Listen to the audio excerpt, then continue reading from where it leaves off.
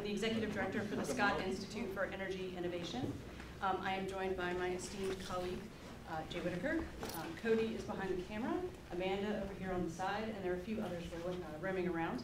Welcome to the first of several distinguished lectures that are happening this spring. We're so glad to have you here. As I mentioned, it's a very crowded house, so please do sit in these chairs. There are a few up here, so make sure you fill in all the chairs. Just to make sure that we, of course, we're not going to have an emergency. Sorry. But just in case we do, I do want to remind you that you are on the 5th floor. This is the ground floor, so if there were an emergency, you would actually exit this door in the back and head out to campus, which is off of this floor. The restrooms, if you need them, the men's is in this corner of the building and the women's is on that side. Please help yourself to the food, hoping that you enjoy what we brought in today.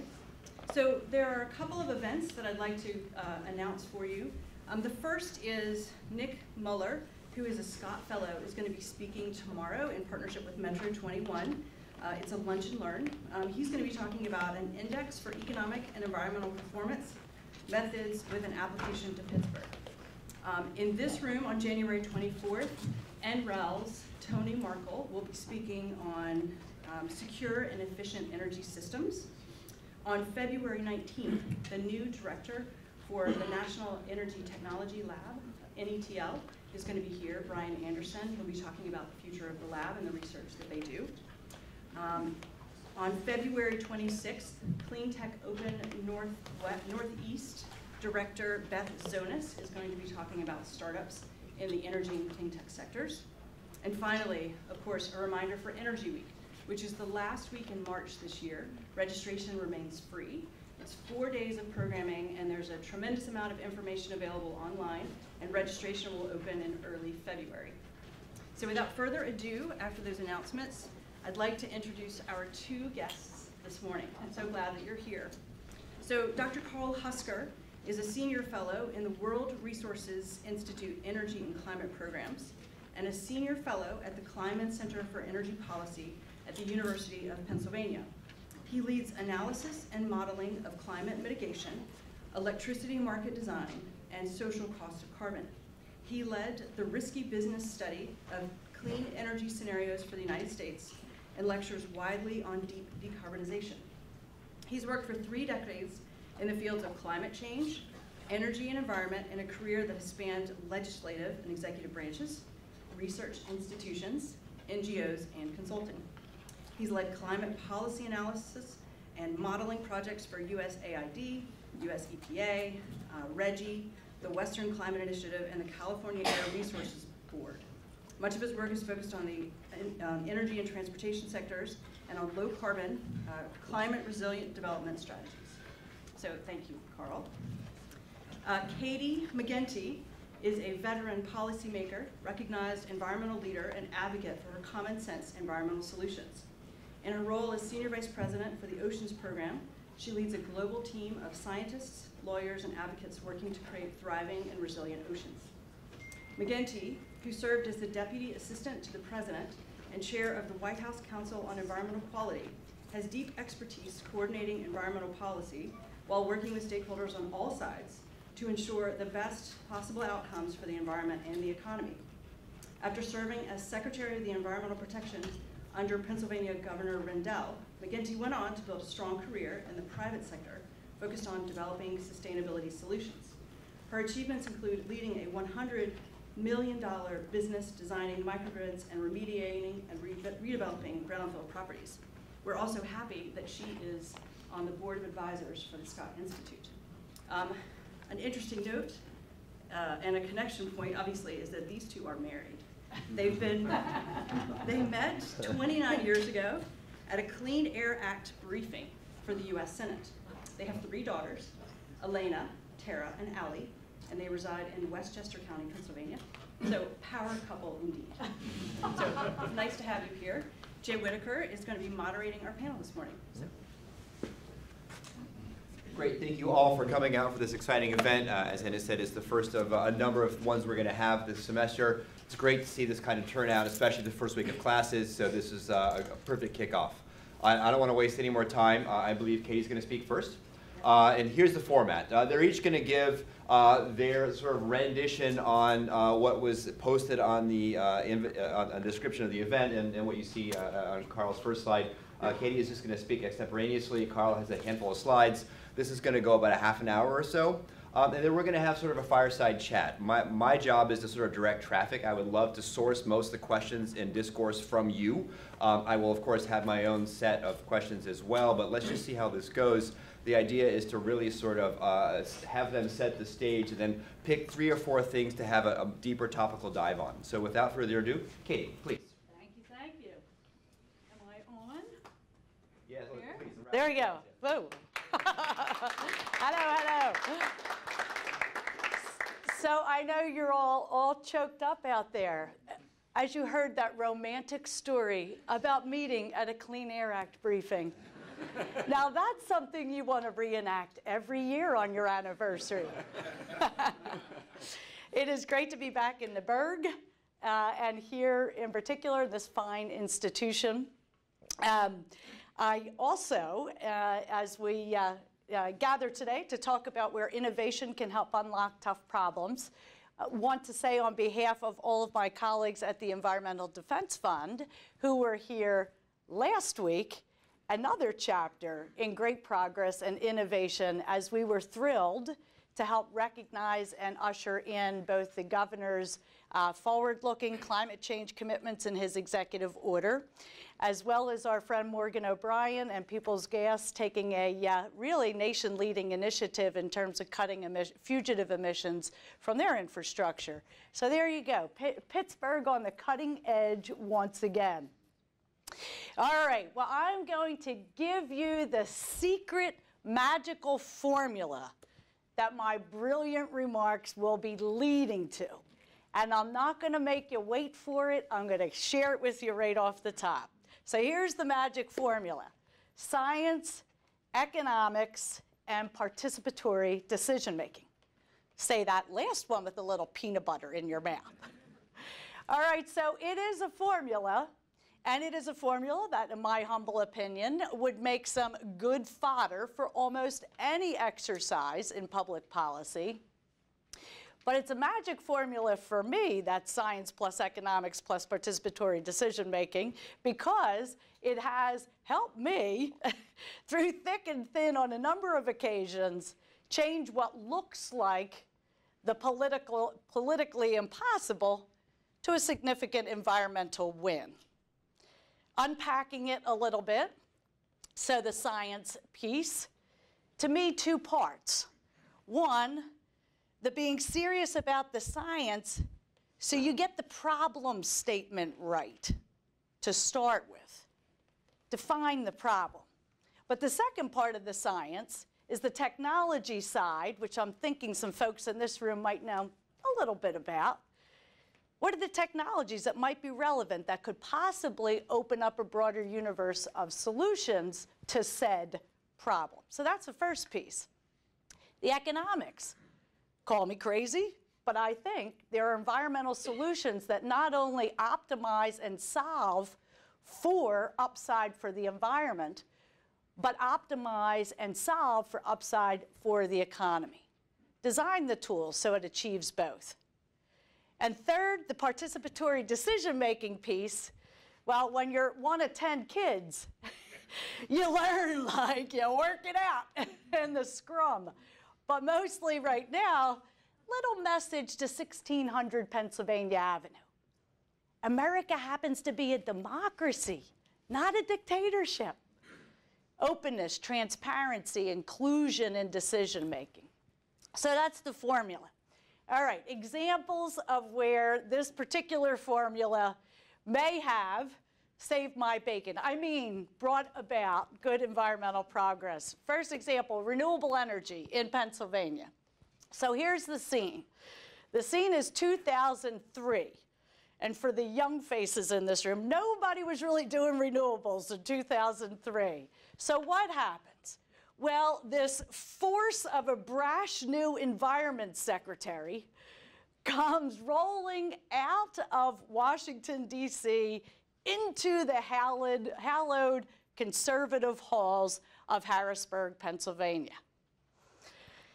Well, a little bit of nervousness because this particular environmental secretary was not just gasp coming from Washington, but rolling out of gasp Bill Clinton's White House. And if all of that wasn't scary enough for the Harrisburgers, before that, this particular secretary serving all of those years as Al Gore's apprentice. Yikes. So sensing this nervousness upon my arrival, of course I did the sensible thing. Amp it up. And proceeded to declare a big vision and goal that Pennsylvania can, would, and should lead the country in wind and solar. Well, the gasps were like visible. We're the 5th largest coal-producing state in the country. What's this wind and solar business? Come to the rescue, this magic formula. The science, the economics, the participatory decision-making. So the science in some parts, from a high-level perspective, self-evident. Climate is a crisis, needs to be solved. But what about that other piece of the science part of the equation, the piece that says, are there technologies out there that we just aren't seeing, haven't looked for, that maybe instead of pushing people away or just building opponents and enemies to the initiative, might open the doors, bring new ideas in.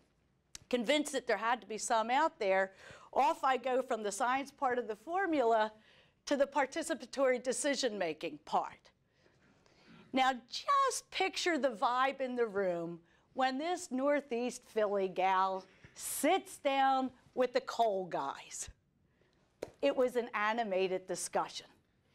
But investing in those relationships, building them up, dialing down the distrust, listen, learn. And I learned stuff about things like waste coal plants. Electron by electron, much cleaner than a conventional coal plant. And I learned things about IGCC. And I learned things like, about PFBC. There are options. There are options. Are they, any of them the solution? No. But did they move the needle environmentally? Yeah. Well, let's take that back. What do we do with that? I got to maintain the integrity of my big vision. We're going to lead on renewables. Well, what about this other stuff? So what we decided to do is try something a little different and build an initiative that would have 2 parts. A tier 1 and a tier 2, the tier 1 being totally pure play renewables. Wind, solar. In this new mandate, we were still crazy enough to think Harrisburg would pass. 80% of the obligation would have to be met by pure play renewables. But being true to what we heard from folks otherwise left out of a conversation like that, why not a tier 2? That's about moving the needle environmentally. What about a tier 2? That's about advanced energy technology, if not pure play renewable. Let it in, cap it, let it in. The waste coals, the PFBCs, we thought fuel cells, advanced energy efficiency. Hot dog, we had a formula. We had a formula that began to dial down the tension. But what about the economic piece of the equation? We were starting to crack the nut on the science piece and the participatory decision making, but how are the economics going to work such that mandating a whole bunch of wind and solar, and back in the day it wasn't so cheap, was still going to be the economic win, environmental and economic win? Not immediately self-evident. But here was the thinking there. Again, call me crazy, but I was thinking that the legislators in Harrisburg would not or could not be convinced to embrace a mandate that thou shalt use renewable energy just to save the planet. It wasn't California, we weren't Vermont. I thought, it's got to be about jobs. It's got to be about jobs. And so off we went around the world, finding the biggest manufacturers of renewable energy equipment. And we sat down with those blokes and said, listen, wouldn't you love a shot at one of the biggest electricity markets in the United States? Wouldn't you love to be selling your stuff there? And when we revealed it was Pennsylvania, they weren't necessarily thinking this would all work out. But I said, I'll make you a deal. If Pennsylvanians are going to buy renewables, we're going to build renewables. You bring your factories and your plants to Pennsylvania, and we'll get the legislation done that will create the needed market. Fast forward about a year. It did take a year, and I'm impatient. Fast forward about a year, and Pennsylvania did become the first major coal-producing state in the country to mandate the use of renewable energy. That bill passed, and it passed overwhelmingly. Fast forward that same year, and we had attracted $1 billion of new investment and 3,000 new jobs, such that fast forward about 4 years, and lo and behold, not California, not Vermont, Pennsylvania was the #1 country, state in the East in wind energy jobs, and #3 in the United States in solar energy jobs. Now, what about the coal fellas? Were they like, yay, this is the best? Definitely not. Definitely not. But the dialing down of the animosity, the demonstrated hearing of a perspective and learning about some new technology, they demonstrated their appreciation for that, not by lobbying for the renewable energy bill, but somehow conveniently having to be out of town, getting their hair done, just when the legislation was to be voted on. An exception to the rule, and usually these things just blow up. They're all challenging. But example number 2, Mercury.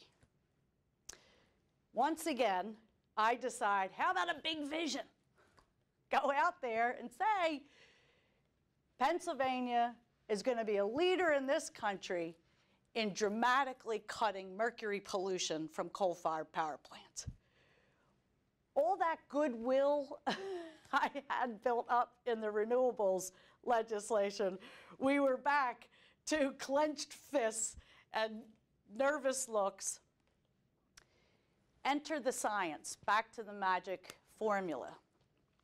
This all could have blown up, but coming back to some of those first principles, we looked at a couple things.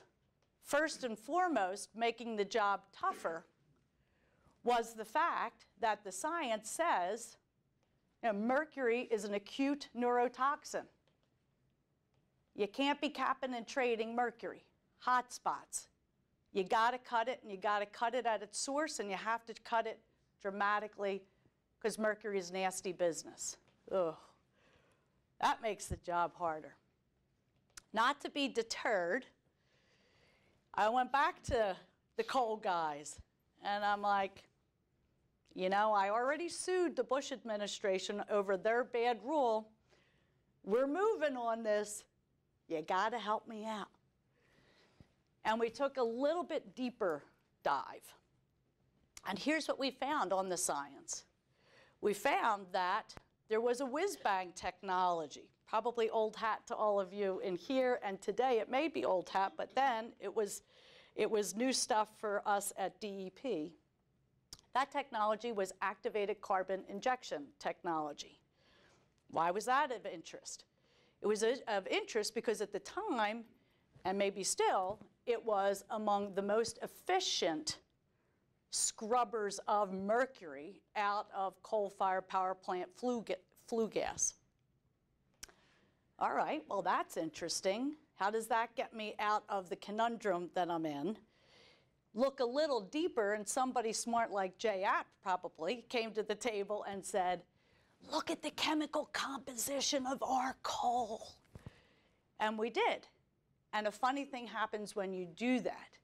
It turns out that activated carbon injection operates on the basis of grabbing, not mercury, but grabbing the chlorine handle that's otherwise attached to the mercury. Well, for the first time, it became a huge asset that subbituminous coal, the kind we have here, has higher chlorine content than that dreaded competitor coal in the Powder River Basin. So, the tougher we made the mercury standard, the greater claim to market share our coal could have. Hot dog. All right, I'm not going to try to convince you that even with all this, that the coal guys were, like, again, thrilled. But I'm still alive.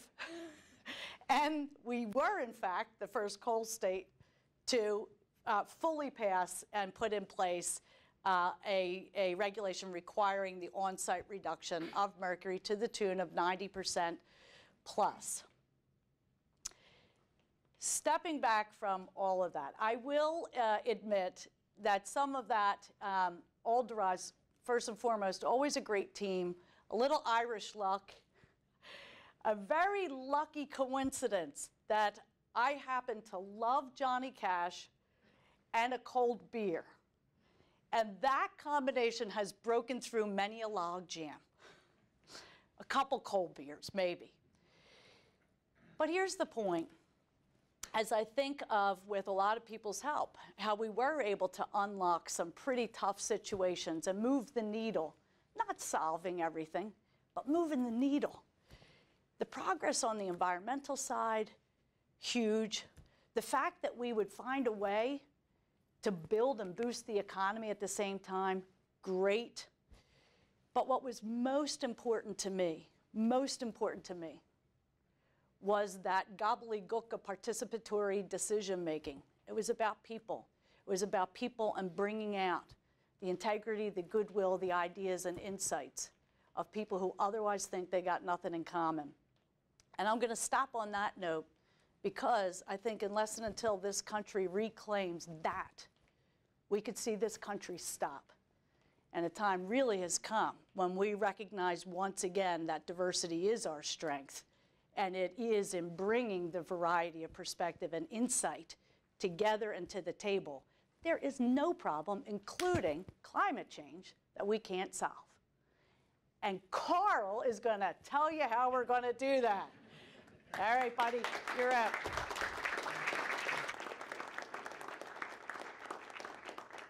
We're gonna hold questions until Karl's done, and then we'll jump on it.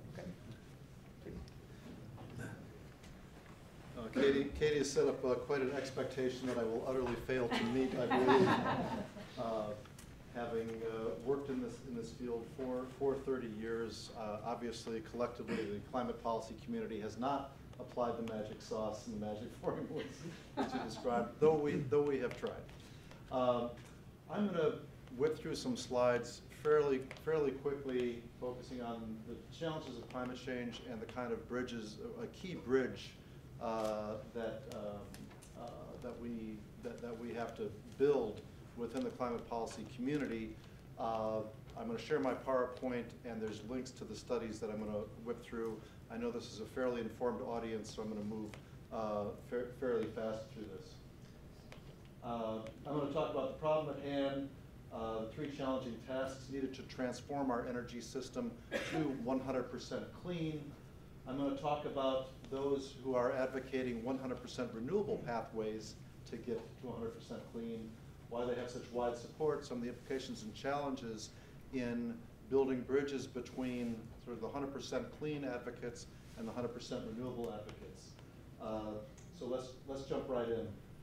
Probably many people in this room have looked at the IPCC 1.5 degrees report, and you are aware of the challenge ahead. Whether we limit warming to 1.5 or to 2 degrees, we have to get on an incredibly steep slope of reductions over the next 30 years. It's kind of the inverse of man's hockey stick that we have to drop emissions. And of course, this is a six-gas problem, not just CO2. We got to work on methane. We got to work on N2O, the fluorinated gases, as well as bring down black carbon emissions. Of course, the biggest part of the game is CO2, and I'm going to focus on CO2 and the energy sector. For those of you who looked at the IPCC report, you'll know that they charted 4 pathways to get to 1.5, to keep at 1.5 degrees or less, and 3 of the 4 require us to have negative emissions by mid-century through changes in agriculture, forestry, land use, or they also had primarily modeled the use of bioenergy with carbon capture as a way to pull CO2 out of the atmosphere. There's also, of course, the possibility of direct air capture and maybe other technologies and processes that we can't even imagine right now. But let's face it, there's a very good likelihood of overshoot of atmospheric levels, and we're going to have to come up with ways to remove CO2 from the atmosphere by mid-century. That alone provides an important rationale for developing carbon capture technology now and get it ready, get the technology ready, commercialize, cost down, legal and regulatory structures. That's an important thought to preserve as we go forward. It's a challenging task in the energy sector, but it really boils down to 3 things consistent across all the modeling that I've looked at and conducted. How do we get there? And this is a graphic from the Risky Business Report that I urge you to look at if you haven't seen it. The first is we have to be really energy efficient. We have to drop energy use per dollar GDP by 2/3 or more over the next 30 years. That's sort of strategy number 1. Strategy number 2 is we have to switch from the direct combustion of fossil fuels to the use of electricity or electricity-derived fuels across as many end uses as we possibly can. And if we do that by 2050, we can increase the share of electricity and electricity-derived fuels from current level about 23% up to 51% or perhaps more. If we're going to do that, of course, electricity demand is going to increase. We have to, of course, decarbonize the production of electricity. Fortunately, there's a lot of technologies that can do that, a whole panoply of renewable technologies, some of which the costs have dropped dramatically recently. We have nuclear, we have carbon capture, and again, perhaps even things that yet to be invented. But we have a lot of choices, and we know that we can take the electricity intensity, the emission intensity of electricity production close to 0 over the next 30 years through a combination of technologies. So the problem is very daunting, but technologically we know how to do it. It's a matter of getting the economics right with further RD&D and the political will to put the policies in place to get there. When we look at that middle strategy, the decarbonization of electricity, and when we look at the mainstream modeling of how to get there, I've put on the screen here 4 studies. The Obama Mid-Century Strategy report, released late in 2016. The Risky Business report also released in late 2016. I think it was November, December for both. Both kind of landed with a thud because there was some other stuff going on in late 2016 that seemed to capture all the oxygen in the room. There was also an NRDC study that came out in 2017 that modeled pathways to 80% or greater reductions in the energy sector, and a Union of Concerned Scientists study that came out in 2016 that modeled deep reductions, 80% or more, in power generation. If you stack these all up, they have a similar message, a similar conclusion, that we can dramatically reduce emissions in the power sector and take advantage of the cost drops in wind and solar and have them supply maybe 50, 60, 75% of total generation. But that needs to be complemented with some baseload technologies, some dispatchable technologies, and all 4 of these studies have slabs still in the system of nuclear and carbon capture. The main, a rule of thumb, whether you talk to analysts at NREL or EPRI or in academia, 93, 95, 97% of analysts understand that when you try to go beyond about 80% variable renewable energy, like electricity generation, you get onto a very steep, nonlinear part of the cost curve. And that's an important fact of all the sites for those who are not familiar with these studies. There's a similar conclusion if we go back to the IPCC report looking globally past 1, 2, 3, and 4, and also stacked up against modeling by the International Energy Agency. When they look at decarbonizing the power sector, I know you can't read all this, go to the original source and know that in their scenarios, they still retain slabs of nuclear, fossil with CCS, biomass with CCS, et cetera. But yeah, you have a major role for wind and solar. But the IPCC does not believe you can get there with renewables alone. Nonetheless, there's a lot of wide public support, a lot of powerful stakeholders and NGOs that are advocating 100% renewables. You have companies banded together in the RE100 group that are saying we're going to purchase nothing but renewable electricity. You have mayors saying our town is going to be 100% renewable, or even we're going to try to move my local economy to 100% renewable generation. You have states moving in this direction. Hawaii actually enacted a law mandating 100% renewables by 2045.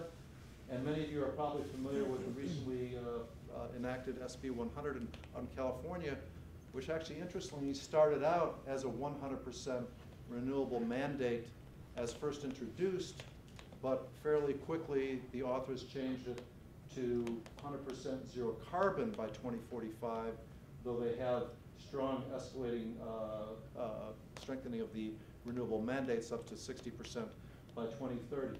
But this is a very important data point in the political landscape that California did not go all the way to 100% renewable. We have several newly elected governors talking 100% renewables. That's another thing to watch too in the political landscape.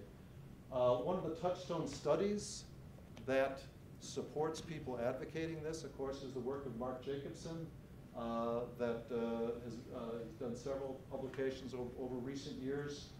And also, he suffered a fairly withering critique published in 2017 by 20 leading experts, I believe 4 of which are at Carnegie Mellon, to play to the hometown crowd here for a moment, that found some very serious flaws in the analysis, some very out there assumptions on what could be done by trying to rely on 100% wind, solar, and hydro, i.e. water for that.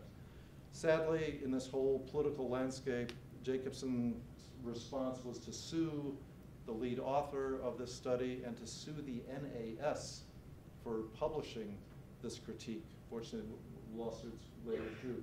But that's, I think, just one illustration of the very hot emotions that are driven by this split between 100% clean, zero carbon, versus 100% renewable. This issue has really come back to the fore just in the last couple months in the wake of the November midterms. We have ideas for a Green New Deal being put forth that call for 100% renewables by 2035. No nuclear, no carbon capture, no bioenergy, no waste to energy, and even they say sort of no large hydro. I'm not sure if they're saying no more additional large hydro. Hopefully I'm not going to tear down Grand Coulee. Phase out of all fossil fuels over time. A phrase in a letter to Congress that says we oppose market-based mechanisms, specifically calling out cap and trade. Not sure if that applies to carbon taxes as well. So there's both sort of technology pieces here as well as policy pieces. This letter went up, 600 plus environmental groups signed it. Some of them are quite small splinter groups, but there's a sizable number of major environmental groups like 350.org, Greenpeace, Center for Biological Diversity, Friends of the Earth, putting a stake in the ground here and also sitting and doing the sit-in at Pelosi's office earlier in the month. Interestingly, sort of the mainstream Green Group members, Sierra Club, NRDC, EDF, NWF, Nature Conservancy, Union of Scientists, they did not sign this, and I think they are positioning themselves in a somewhat different space.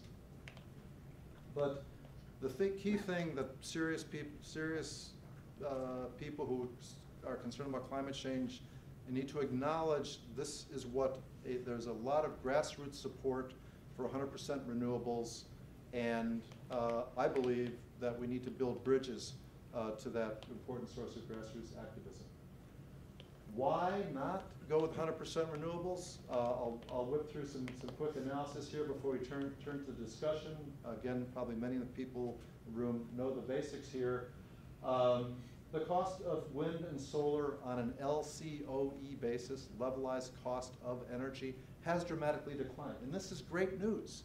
And this is why mainstream modelers can envision power systems with 50, 60, 70, 80% solar and wind in the future.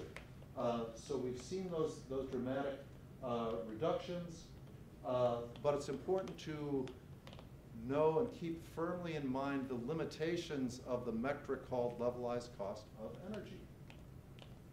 You can't build a power system based on the levelized cost of energy.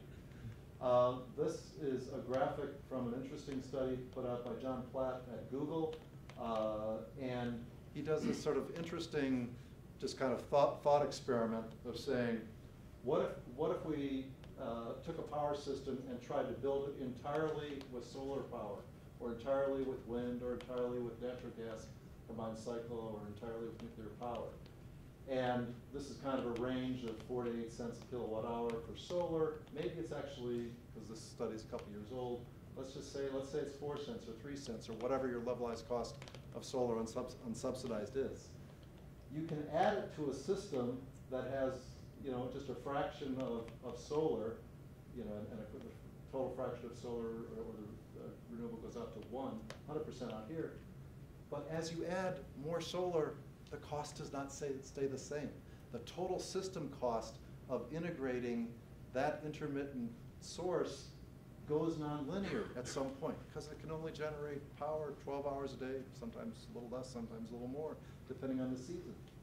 The same thing with wind. You can add it to a power system at 4 cents or 5 cents or 6 cents on an LCO basis now, because total variable generation is less than 10% of the total right now. And with wind, because of its pattern of generation, you can add it, and the total system cost would stay relatively the same, but at some point, the variable nature and the integration costs start to go nonlinear in this hypothetical all-wind system.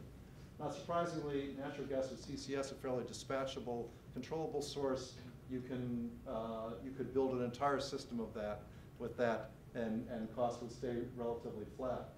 So that's kind of the hypothetical thought experiment in the John Platt paper. Then in kind of a more realistic sense, he says, what if I blend solar and wind and throw in some storage, and what would that look like at low levels of penetration? What would that look like at 100% penetration? And even with some of the complementarity of solar and wind, and then throwing in your storage, at some point costs go nonlinear.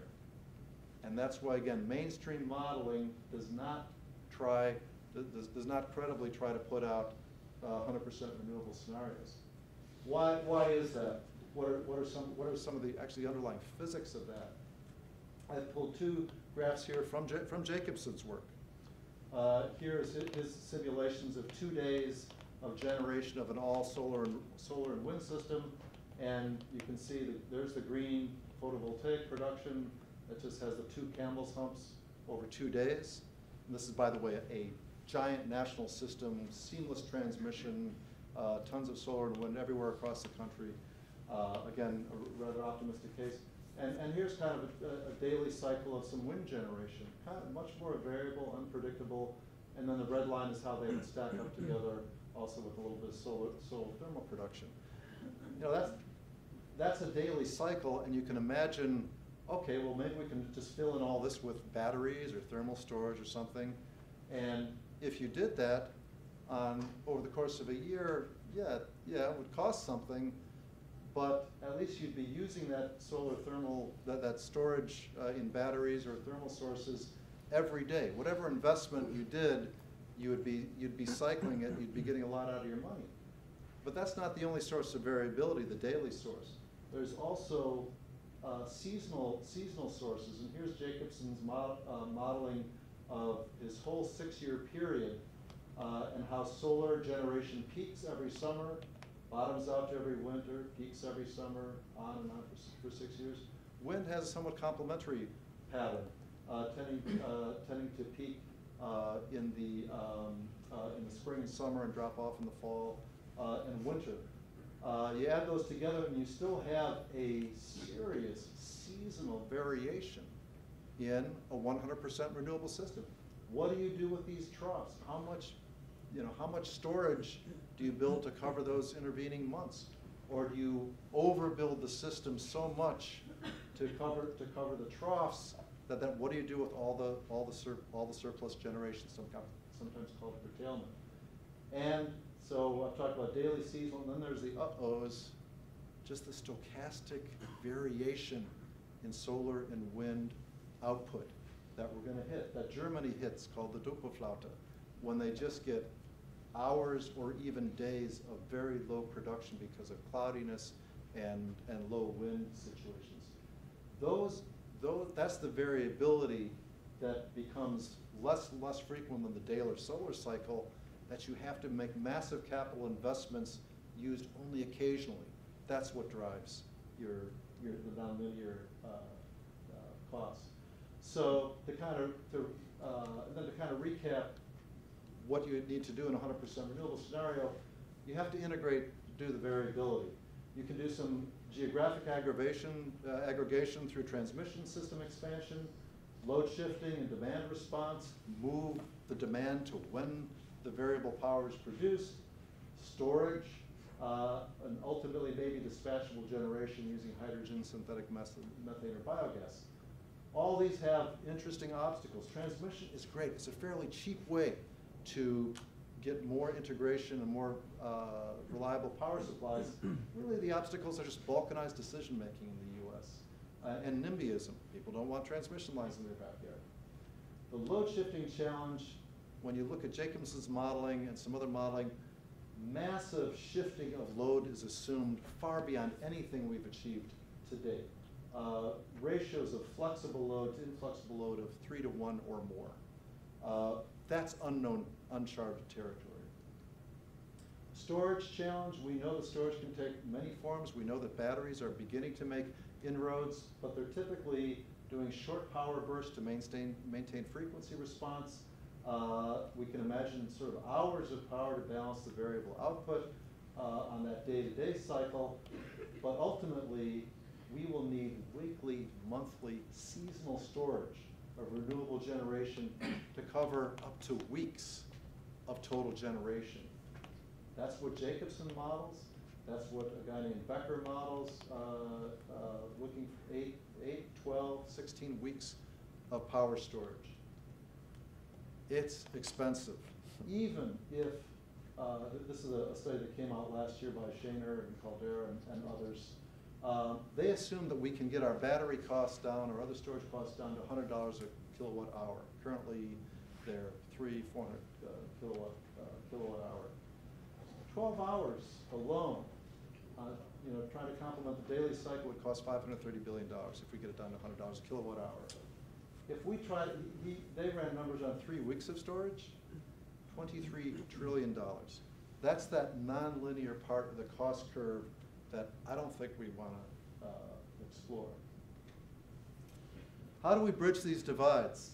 This I had to grab this screenshot just from a couple days ago. Dave Roberts, a very, I think, cogent observer in Vox.com, says a smart political move is leave the question of what counts as clean energy as open as possible.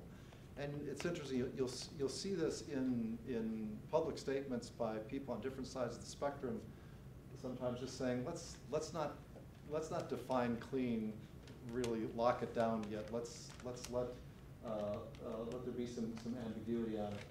I would go a little bit further than that and say some messages and that I take to advocates of 100% renewables is, if you look at 100% renewable purchasing by a company, by an individual, by a city, that's just an incremental boost to demand to renewable energy right now.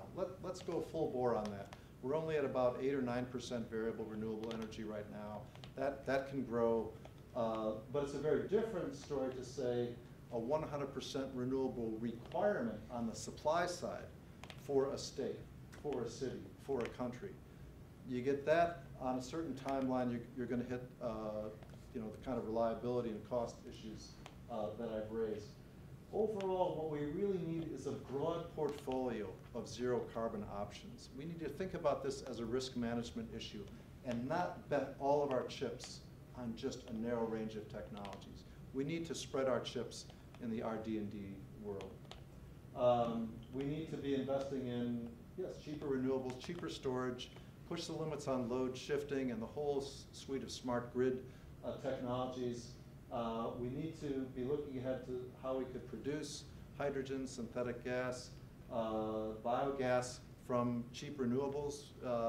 Perhaps if we overbuild, how can we make better use of curtailed renewables production? Carbon capture, we absolutely need to commercialize this. And I'm happy to see that more and more mainstream green groups are joining something called the Carbon Capture Coalition, or signaling some receptivity to this. We need to commercialize it because we need to be doing carbon dioxide removal by mid-century. Also, there's certain industrial sources that are going to need it, regardless of what we do in the power sector. So we need a strong RD&D agenda there, and we need a strong RD&D agenda on nuclear. Right now, it seems that the U.S. just cannot build a reactor at reasonable cost, yet we know that the South Koreans can do it. So what's the problem? We need to advance small modular nuclear designs. We need to make this a viable option, as well as ensure that if a reactor is safe, an existing reactor is safe and has a reasonable operating cost, keep it online, even though our electricity market designs seem to be pushing it off, which is a whole 2-hour lecture on why that's happening. And I think we can also build bridges across the entire policy community by focusing on ways to build transmission lines. Regardless of whether we're 80% renewable or if we might someday get to 100% renewable, we need to be able to wheel power from offshore to the load centers, giant wind resources in the Great Plains to the load centers, rich solar resources in the Southwest to the load sources. Right now, we can't do it, and that will be critical no matter what. So I'll stop there. Appreciate it, and again, happy to talk in this Q&A and afterwards, and you'll have all the citations for the studies.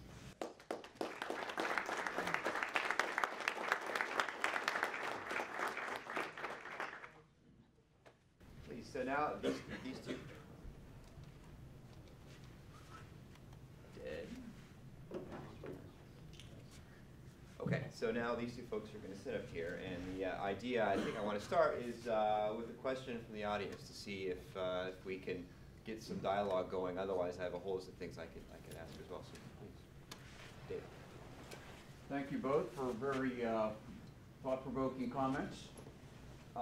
Neither of you, I don't think either of you mentioned the word regulation. And you've both been around as the environment around energy and environment regulation has evolved. Many quarters, it's a dirty word today.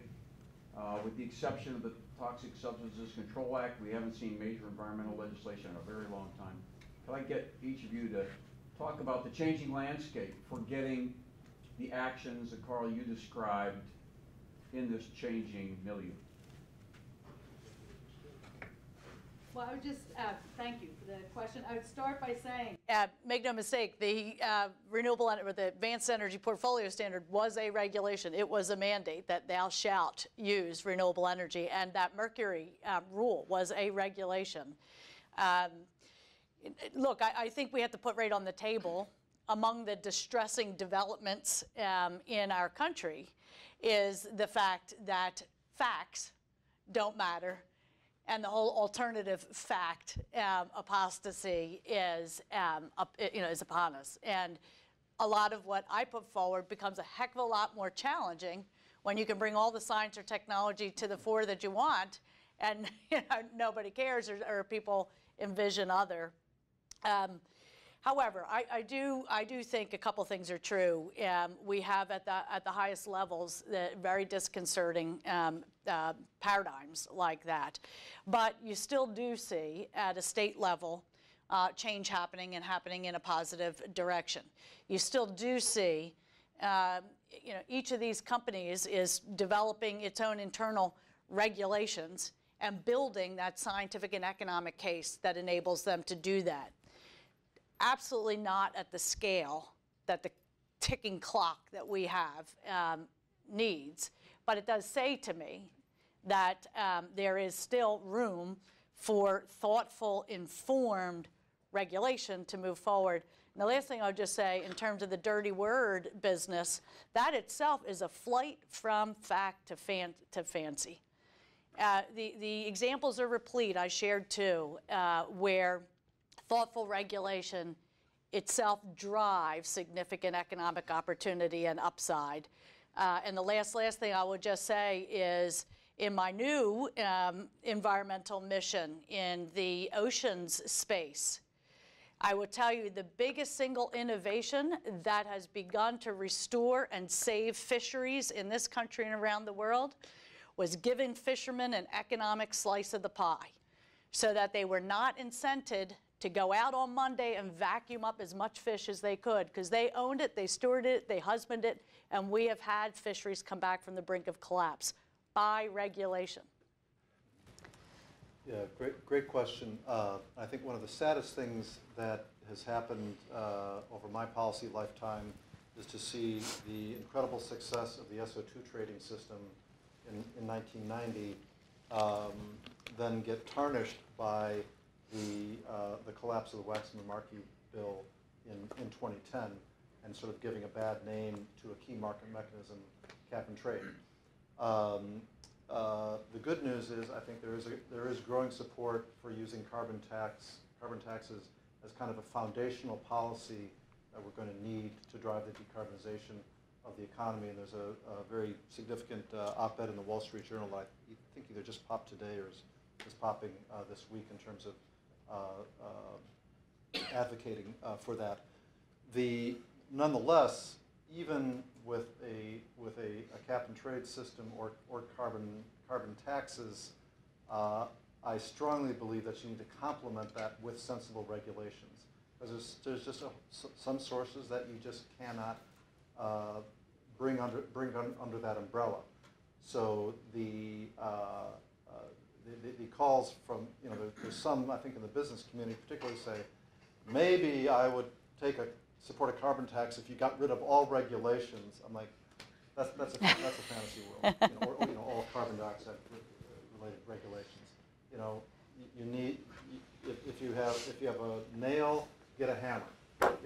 Maybe a carbon tax here. If you have a screw, get a screwdriver. Maybe you need a regulation on this source because it is not amenable to measuring the effluent and taxing it, et cetera. Before I take another question, a quick follow-on, and you both have had a great deal of experience at both these levels, and I'm curious which one or both, or how to make them work together. That's the state versus the federal level. They have very different decision processes. One is obviously regional by nature, the other is not. And since our use of power and energy is incredibly differentiated by location, is this a federal game or not? Or are we missing something between the two that would help this dialogue? I would say it is an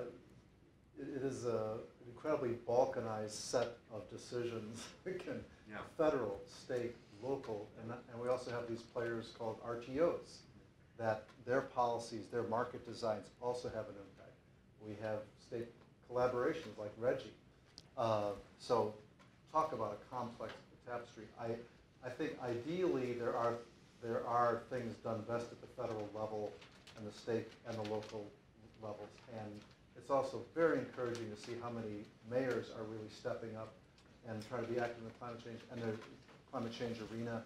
And whether it's building codes, enforcement of building codes, urban planning, that there's a whole piece of this best tailored at the local level, and there's some things best tailored at the state level.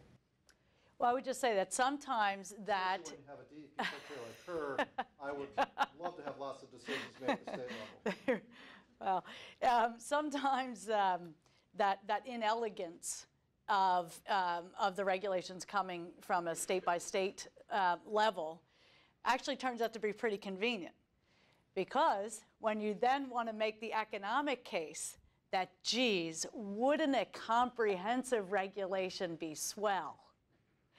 That balkanization adds up to a lot of cost, a lot of uncertainty, and when you can then make the case that a more comprehensive initiative is preferred, that can help you. I guess I would just say this by way of getting off a little bit the rosy scenario train, which is even in the best of times, when Andrew McIlwain was on Capitol Hill with just terrific leaders like Senator John Hines, and there was thoughtfulness in policymaking and dialogue. Even in those times, Washington's definition of leadership usually was followership, or we were in a crisis. And either stuff had come up from the states such that the leadership at the federal level was kind of like, okay, 2/3 of the country's already doing it, we could just put our imprimatur on there. Not always, but often. And in some respects, there's nothing wrong with that, the old adage about the states being the laboratories of democracy. Either that or the crisis scenario. The crisis scenario where, for example, you might ask, regulation, new law, how was it in the aftermath of the Gingrich Revolution, the contract on America? How was it that manifesto, which said every regulation is a bad regulation, there shall be no more regulations? It was in the aftermath of the Gingrich takeover of the Congress in 1994. It was after that we got done, first time in a long time, major upgrade to the Safe Drinking Water Act, and major upgrade to the Food Safety Act. I would like to say that it was all because enlightened minds prevailed. But it was because we wound up with a cryptosporidium crisis in the Midwest that killed scores and scores of people, and we wound up with an E. coli in hamburgers crisis that was killing kids. And I'd also like to say that as soon as that happened, by golly, Newt Gingrich changed his opinion about regulations, and we got these laws done. But as a tip of the hat 25 years ago to some brave families, it wasn't that at all.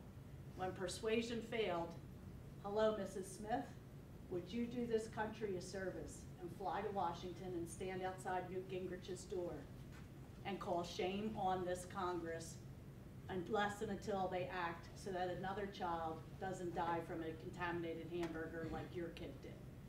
And Mrs. Smith did, and it was those voices that ultimately reminded people, do I have a conscience? Maybe we should do something. So anyway, usually Washington, even in good days, the leadership is a little bit of a different kind of flavor. Thank you. We have time for maybe 2 more questions. Yeah. So you guys talked about regulations and carbon taxes, potential solution options for moving the economy towards renewable energies. And you also talked about the Green New Deal. Now, I believe one of the major components of all these Green New Deal proposals is a sort of massive federal mobilization on the scale of like World War II, and along with that, a federal jobs program. How do you see perhaps like direct public employment fitting into the solution pie, I guess? The elements, first of all, the Green New Deal, as you probably know right now, is kind of a giant ink blot, and people read different things into it and have different visions, and it's going to be really interesting to see how that plays out over the next 2 years and beyond.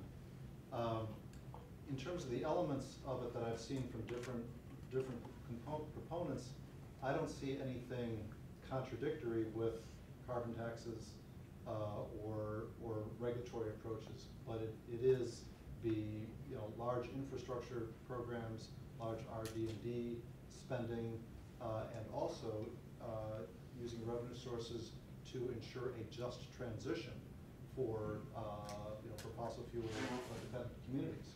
So in a sense, I welcome the discussion and putting additional things on the table, because often sort of in the climate policy wonk world, frankly, there has not been enough thinking about the just transition to the clean energy system. So I don't see any basic incompatibilities, and it will be just absolutely fascinating to see what ideas take root and draw support. We're talking about infrastructure, and those are good jobs. Yes. I'm an MBA student, so I've totally understood everything you talked about so far. I was wondering if you could take kind of more of a, hello, thank you. How's that? Yeah. Okay. Taking a little bit more of like a political economy view on this, one thing I've read about a bit is the connection between the notion of free market capitalism and the environment. And people like Elizabeth Warren and a lot of the more liberal wing of the Democratic Party are pushing for structural changes to capitalism as we know it today. And I'm wondering if you could comment on how you see that, whether or not you see that as kind of a viable solution in terms of businesses being able to make longer term decisions as opposed to freaking out about earnings calls. And if you could also comment on the efficacy of like consumer movements in, I'm a marketing student basically, in actually having an effect in getting businesses to make the right environmental decision as opposed to just focusing on the supply side of things. I'll start off with one comment, I think, germane to what you say, which is, I think there's been a strain of thought among some left-wing writers for many years that we can't solve the climate change problem unless we, abandon capitalism. It's the core of the problem. And I just think, just look at the history of the behavior of socialist or communist countries. They have always been lagging on the environment. There's nothing inherently protective of the environment in alternatives to capitalism, meaning the mixed economy that we see in Europe and the U.S. and other OECD countries. So I don't believe that there is something fundamental that has to change about our mixed economy in order to solve this. But again, solving climate change is totally separable from legitimate questions that have been raised, particularly in the wake of the 2008 recession, about kind of how do we ensure the continuation of safety nets, how do we create jobs, et cetera. But I don't think and I don't think that that there's going to be any massive surge in thinking about restructuring the whole economy to solve climate change. We need the best elements of capitalism to solve this. We need a healthy economy generating a lot of investment dollars and generating a lot of innovation. And we know what kind of economic system can produce that. So I would just say that I think that the environmental and the economic challenges that we have right now are most demonstrative of those activities have perverted the capitalist system. The idea that the pollution that Karl demonstrated goes totally uncharged That's not capitalism. That's a massive failure in a market-based system. A market-based system needs to be an informed system. And just my 2 cents, I think it is a distortion of capitalism when the CEO C-suite is now earning 400 times what the average worker earns, when 20 or 30 years ago, that was 30 times. So there's something that has gotten distorted there, and for my money, it's not the pure working of the market. Somebody put their thumb on the scale. I'd love to get back to real capitalism, actually. I want to take advantage of the last half of the second part of your question, though, potentially to toss out a research project or a thought experiment. So there are people in this room who were intimately involved with something called Project 88. Project 88 represented, I think, some of the first, and in some respects, last, major innovations in environmental thinking. Because what happened in Project 88 is, yes, economics was relevant to things environmental, but it was relevant only in an ancillary way. Here's the environmental regulation, here is the cost-benefit analysis, here's the price tag. So totally ancillary. Project 88 was, economics is a hugely impactful discipline.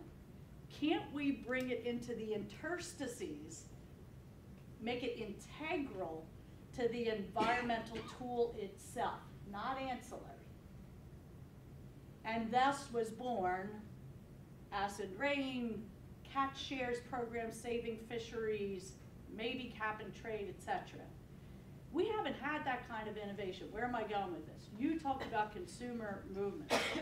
So I've been playing around in my head with what is a new set of disciplines that right now is either totally not related to the environmental space or at best is ancillary.